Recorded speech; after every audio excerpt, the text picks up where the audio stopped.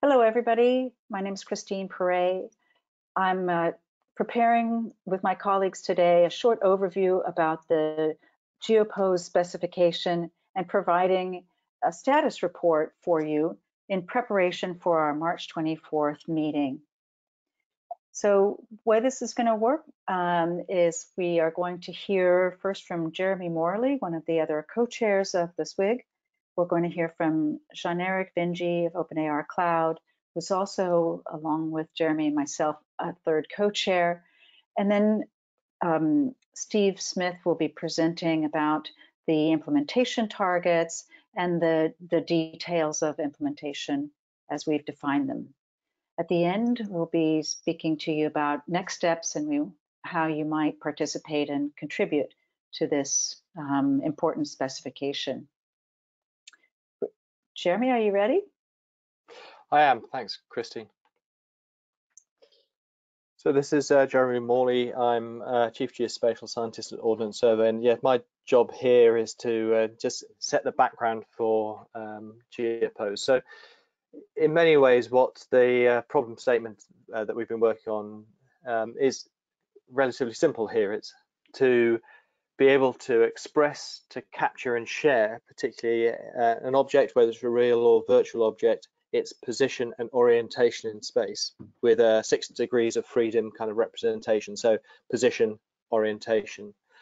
And pretty much as usual for a standard, our idea is to save effort and save tasking and having to redesign and redevelop different frameworks for sharing this information between different systems and software.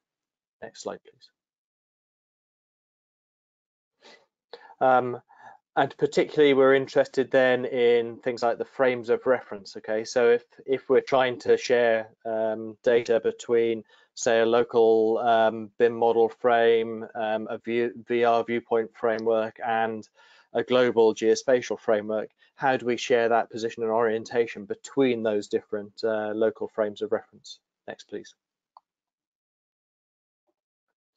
So our requirement then is this standardized and we hope eventually adopted expression of the position and orientation. That's the overall requirement. Nick, as it says here, can be a real or digital object and an observer. And the conceptual thing then is that we want to represent this in a data model that represents this position and rotation relative to a frame of reference. A frame of reference that is anchored back to the real world, to a geospatial framework. And the implementations we'll come on to later in this talk, the encodings, how do we actually encode the position and orientation in a clearly defined data structure? Next, please. So what is a pose? Here in this diagram that you see in this presentation, you see a couple of different objects. You see a person here holding some sort of VR tablet device, looking towards the robot with a manipulator hand at the end of its arm. And what we want to be able to relate together ultimately is the viewpoint of the tablet that's actually looking at this this robot in action.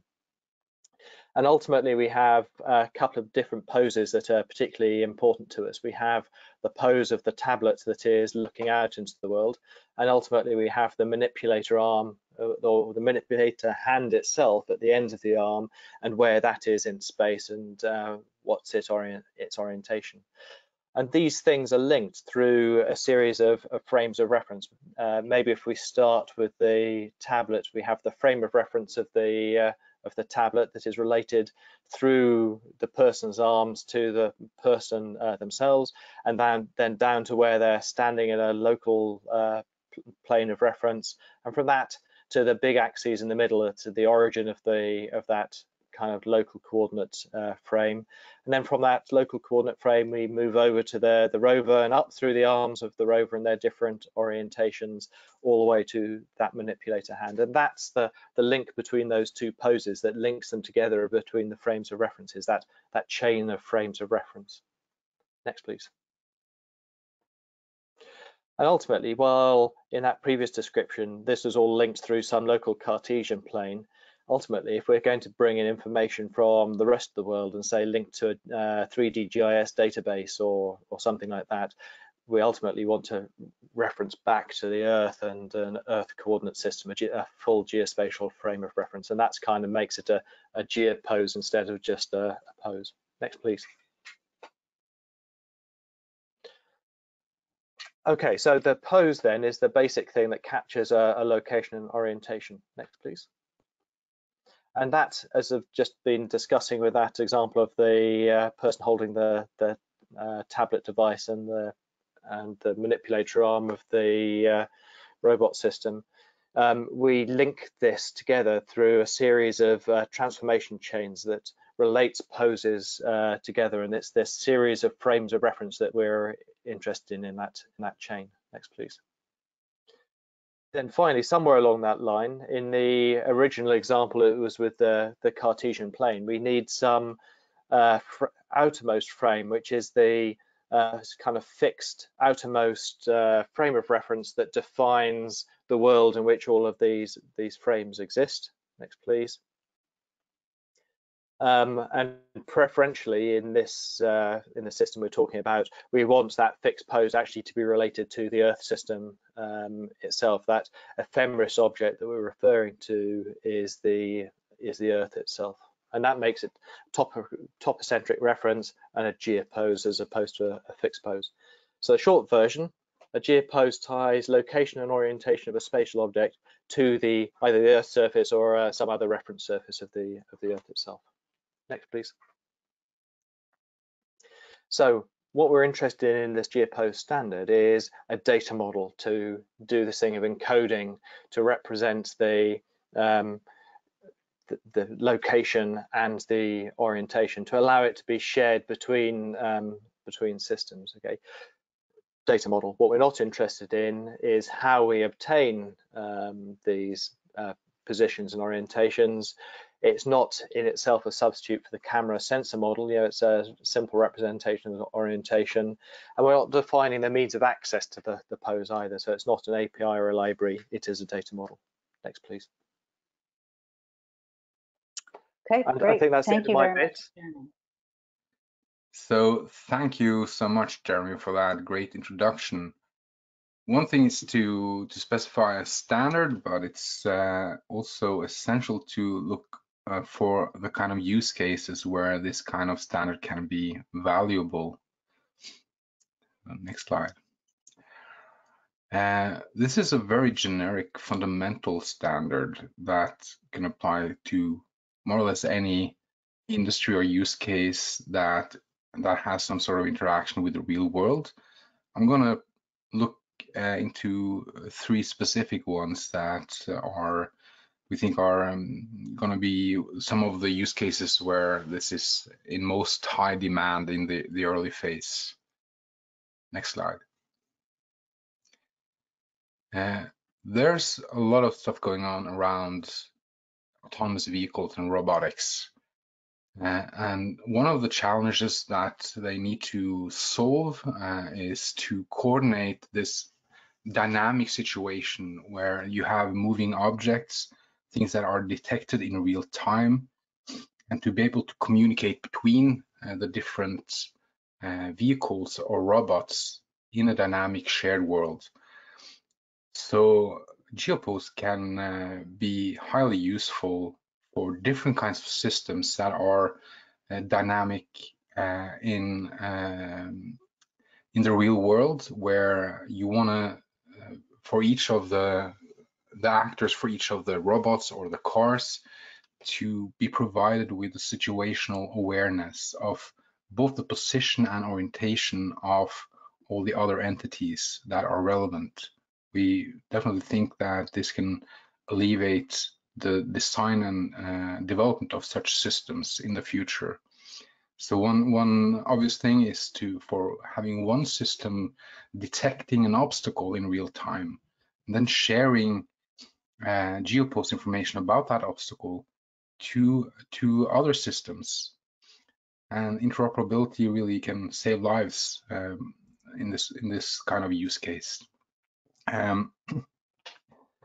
For For other industries like the construction architecture sector, things are not so dynamic. It's more a situation where you want to anchor data to the real world with more accuracy, and you want to anchor not just a coordinate, but also the position of the whole data set. So that might be a BIM model, it might be an architectural visualization, it might be infrastructure under the ground.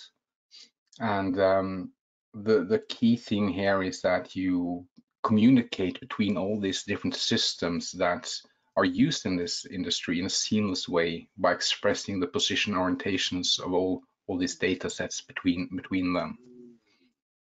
Next slide. From my perspective, coming from AR cloud technology, this is sort of a future vision where the physical world around you is enhanced with a layer of information that you get access to through AR, through augmented reality interactions. So these things now are not just sporadic experiences that goes away. These things can now be, using this technology, be anchored to the real world as part of the real world, and displayed and interacted with not only by one person but everyone. So you have the persistence of information in the real world. Now three-dimensional information, not just coordinates, but the full 6 degrees of freedom, position and orientation of that 3D information, and it will be viewable by many people at the same time. One important aspect here is to have your device GeoPose as well as the GeoPose of all the content. And next slide. So in general, we aim to achieve benefits across different services, different products, different industries. And this is important because without that, there's no agreement on semantics and naming and data types and encodings or frames of reference. All these things, if left on to their own devices, people will implement them in ways that are very hard to work between. You have to do individual adaptation and implementations to connect two systems. Now we solve this for all this industry in one big go by agreeing on the semantics and namings, the data types, and the frames of reference. We think this will be tremendously valuable going forward. Thank you. Thank you, Jean-Eric, and that's great. Now we're able to, we're going to be hearing from our architect, Steve Smith, who has been working with us to make the GeoPose standard readable and reflect the agreement of the SWG members. Steve, are you able to share your screen with us and talk to us about the implementation targets? We see your screen. Steve, we're not hearing you. Thank you, Christine. GeoPose defines 8 standardization targets. Each one of these is a data object, and these data objects are oriented toward one or more use cases. The standardization targets are independent. That means that implementers need only implement a target or targets that apply to their application, and anything else is that's irrelevant to the application doesn't have to be considered. The specification of the targets is broken into 2 parts. The structure of the target, it's a implementation neutral definition of the data content and the data structure, the interpretation of the data, plus encoding. So it's how it's written, how it's serialized, how it actually appears when you receive it. The reason for breaking it into structure and encoding is so that different encodings can be developed and used as required. We chose JSON for the first encoding because it's web friendly and widely used. And the availability of JSON schema allows automated testing and implementation.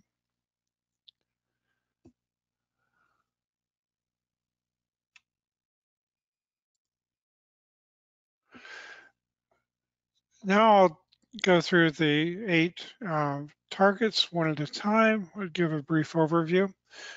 The first is the basic GeoPose. It's intended to be simple and concise, no options, and it should satisfy most use case requirements. The advanced GeoPose supports more complex use cases where more flexibility and or time tagging is required. And the 3 composite groups of standardization targets, the chain, the graph, and the sequence, are definitions of groupings of components of GeoPoses that target specific application areas. Basic is intended to be simple but widely applicable. It uses a single fixed outer reference frame. It's a local tangent plane, a plane that's tangent to the ellipsoid, the approximation to the sea level surface of the Earth at a particular point, and defines a local east, north, and up rectangular Cartesian coordinate system. It's possible to use Euler angles to define orientation or to use a quaternion to define orientation. The advanced GeoPose allows a choice of reference frames, really a very wide choice of reference frames, including ones that are non-terrestrial. And it's also possible to apply a timestamp to an advanced GeoPose. The composite GeoPoses are, again, 3 kinds of structures: sequences, which are really time series, either time series equally spaced in time or randomly spaced in time, either known in advance, which are the series, or delivered in real time in a continuous stream. Chains are, as in the explanation of the robot arm pose, directed non-branching link transformations between different reference frames. Graph GeoPose graphs are multiply linked transformations represented by a directed acyclic graph. Basic GeoPose is defined here in more detail. The boxes describe the structure. So there's a local tangent plane Earth north up frame and a specification of orientation, either as Euler angles or quaternion. And to define the local tangent plane, you need a latitude, a longitude, and a height above the ellipsoid. So this is an example of a basic GeoPose using a quaternion for orientation. It's a view outward from the City Hall in Oslo. The advanced, again, differs from the basic by allowing a definition of different kinds of reference frames, not just local tangent plane earth, east, north, up, as well as adding a time. Chains allow a range of reference frames and the linkage in linear fashion from one reference frame to another. So from the base of the robot arm to the manipulator at the end. Here's an example of an actual data object specifying a view backwards toward the Oslo City Hall. Graph application is for connected, multiply branching frames of reference. Example in the lower right here is a human figure with representations which could be used as, I say, bones in an animation to define the location and orientation of various parts of a human body. The graph representation can be applied to the same case of the Oslo City Hall.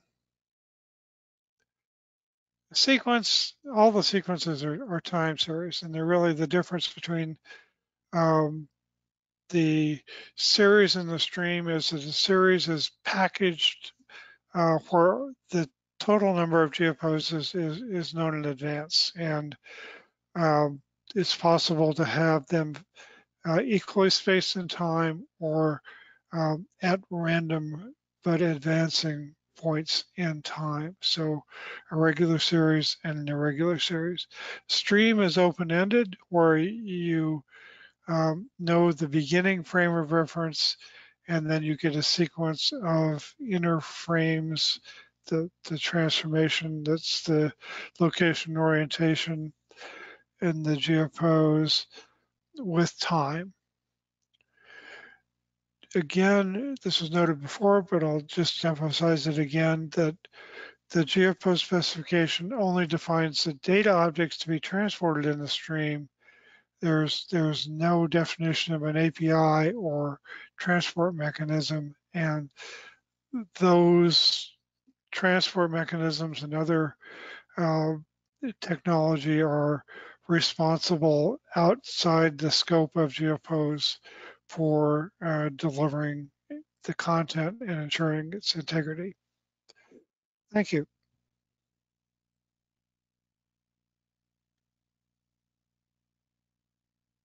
Okay, thank you very much. I appreciate your explaining those to us, and very, very important details of how we've structured this and how we make it available to the implementers, to the developers and other companies that are going to be using GeoPose going forward. So I'd now like to just remind folks a little bit of our status and how you can get more information. So in the middle of February, we published the draft specification up on GitHub. It's just a easy to find, intuitive URL. And we are really looking forward to having the OGC communities and the wider community of potential adopters review the specification and provide us inputs and feedback. If you get to the specification and you do have some comments or something you'd like to contribute, please start by looking at the open issues. We're actively working on those. If it's a new topic, then just open a new issue and we'll be able to review that during our SWG meetings, and then come back and address those open issues. I just want to invite everybody who may have an opportunity in the time during our next member meeting to join us on March 24th. That's Wednesday, March 24th from 9 a.m. to 10:30 Eastern Time to participate in the SWG meeting. And in lieu of going through and sharing the information we have today, we'll just have a very, very brief report, status update, and then head on to the important topics on our agenda. Thank you very much for your attention, and we look forward to your participation on March 24th. Bye now.